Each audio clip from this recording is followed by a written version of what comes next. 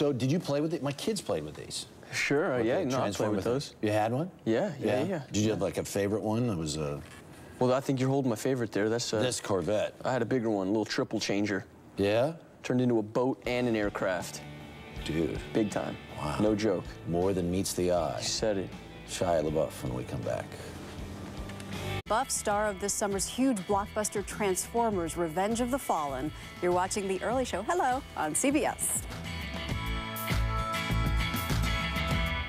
The billion-dollar man ×2.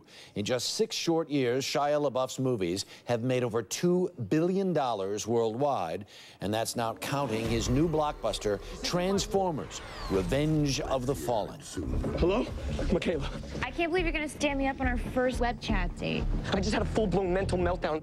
I am seeing symbols ever since Since what? Ever since I touched the cube splinter. Do you have it?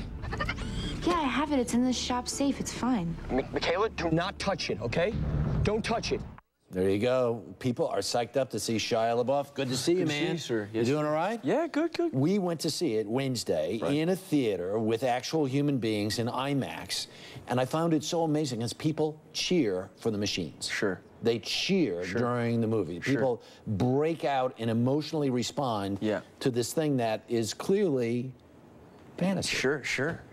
It's Have you ever seen it with real people? I have seen it with real people. We saw it in London with real people, and Korea with real people, Japan, Russia. And it's the same type of reaction there. It's not a language thing, obviously. It's just like a visceral reaction to 4th of July. Yeah. What is it like to be in a movie like this? Because you have interaction with real human beings, but then you have interaction with things you can't see. Yeah, it's like, it's pantomime, it's commedia dell'arte, it's like singing in the shower, or being a professional schizophrenic or something like that, you know? And people say, hey, that looks pretty good, and you just keep talking to yourself. Keep talking. But so much of this is intense, and there's a lot of this movie.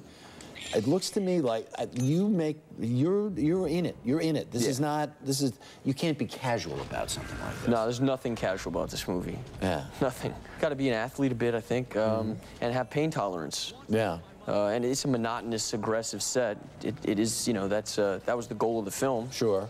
And so, you know, Mike likes to punch his audience in the face, and the actors get a brunt of that. Get part of that. part of that abuse. You would do another one of these? After I heal up, sure, I think so. Wow, unbelievable. You have not necessarily kept yourself free from controversy over the last couple of years, including being in a car accident. You hurt your hand. It still looks like it is in rehab. Sure. Yeah. Newly not broken. The thing that's interesting to me is you got a phone call from Harrison Ford, and what did Harrison Ford say? Get back to work. Buck up. Man up, you know, that type of stuff.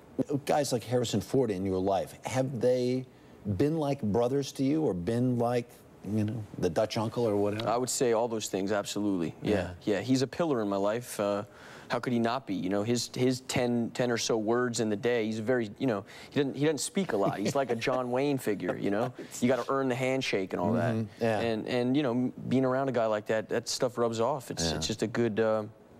It's just good to be around men like that. If people want to know you, I suggest they look at the Playboy interview, which is very revealing. Pretty revealing. Pretty revealing. Here's a question. How are women treating you these days, by the way? You say, great, amazing, unbelievable. It's cool to be 22 and famous.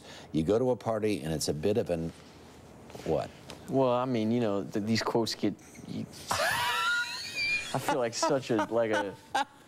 I don't want to say it on TV, but I feel like that guy. I feel like, yeah. I mean, you know, you see, and there is part of it that is very awesome and amazing, but it's fake, and it's, you know, it's fickle, and I mean, it is all those things. It is enjoyable. I mean, to an extent. Right. I guess if you know how capricious life can be. That's a word for the day. Well, fickle. Hey. You said fickle, I would say capricious. Okay. And last but not least is every kid would dream to be an action figure, right? Sure. Here are the action figures from the movie, all the Transformers. How about that little guy? And yours ends up like this. Yeah, well, like a Josh Groban. It's like Screech. It's like my Screech action hero. Thanks, Hasbro. Just perfect. There you go. Yeah. And it fits right in your pocket. How about that? All right. Congratulations. Good to see you. Thank you so much. Here's Matt.